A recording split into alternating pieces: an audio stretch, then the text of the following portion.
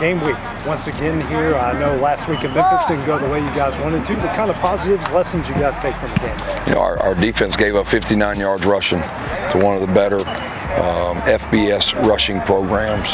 Only gave up 9 points in the second half. I think our defense is playing really well. You know, that's a game that we're going to give everything we got to win. At the same time, you know, in the crazy world of NIL and all this, I mean, the separation between our level and the next level is growing even bigger and bigger. But to see the way our guys competed, there's so many good signs that we can take out of.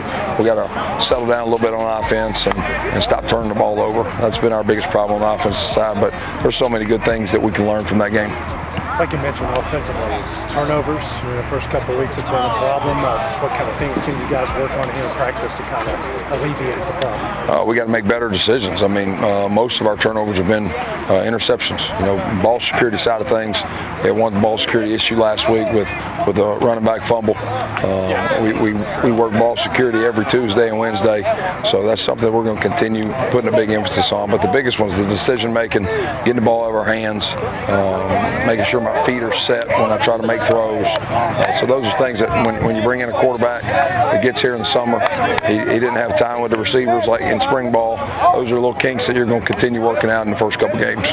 Illinois State, you know, just like you guys played in that FBS team the week before, what kind of things you learned about them in that game at Iowa? I mean, it's 6-0 at halftime against Iowa. Iowa's a solid, hard-nosed, hit-you-in-the-mouth football team, and the way that they played that tough opponent showed a lot of grit, showed a lot of toughness. You know, Iowa had to create some explosive plays with just guys winning in one-on-one matchups. So I think they're a solid, very good football team. So we've got to strap it up. We got to be ready for an old, hard-nosed, smash-mouth football game.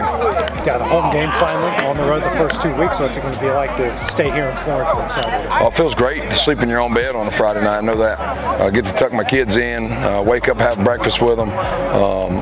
Usually in a better state of mind as a coach when you get to do those things. But to see our home fans, to see our families, to see our student section, to be able to perform in front of a band that's one of the best I've ever been around, all those things feed this team and bring energy to us. So I think we'll be able to benefit from all those things of playing at home. What do you want to see out of your guys here on Saturday? And you want to see a win. I mean, we fought, we battled.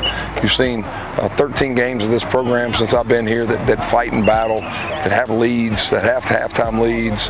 Now you want to see a win. Now you want to see a finish. And to get a win against a program like this, a solid program, would be big for us moving forward.